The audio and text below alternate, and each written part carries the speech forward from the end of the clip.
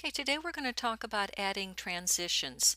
This is a very easy step to add some variety, some changes to your slides. Transition means how each slide comes in to your show. So you come up to the ribbon and you click on Transitions.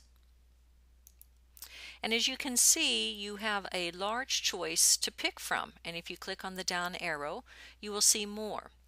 Now, my one recommendation is not to add transitions to your title slide. You want that to be just a permanent visual slide when you start your show so your audience can see what you're going to be talking about.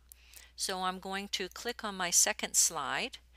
I come up to transitions and let's do the flip.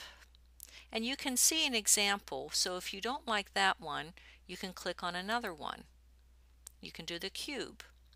So you do this to each slide and you can pick a variety of transitions here. So slide number 4, I'm going to go down here and maybe go to the ripple effect.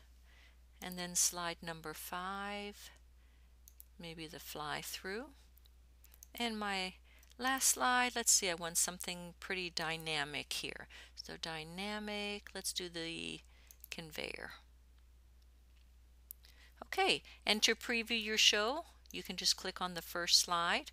And remember, you have two ways of doing that. You can click on slideshow and watch it from the beginning, or you can come down to your lower toolbar and click on the little projector screen that says slideshow.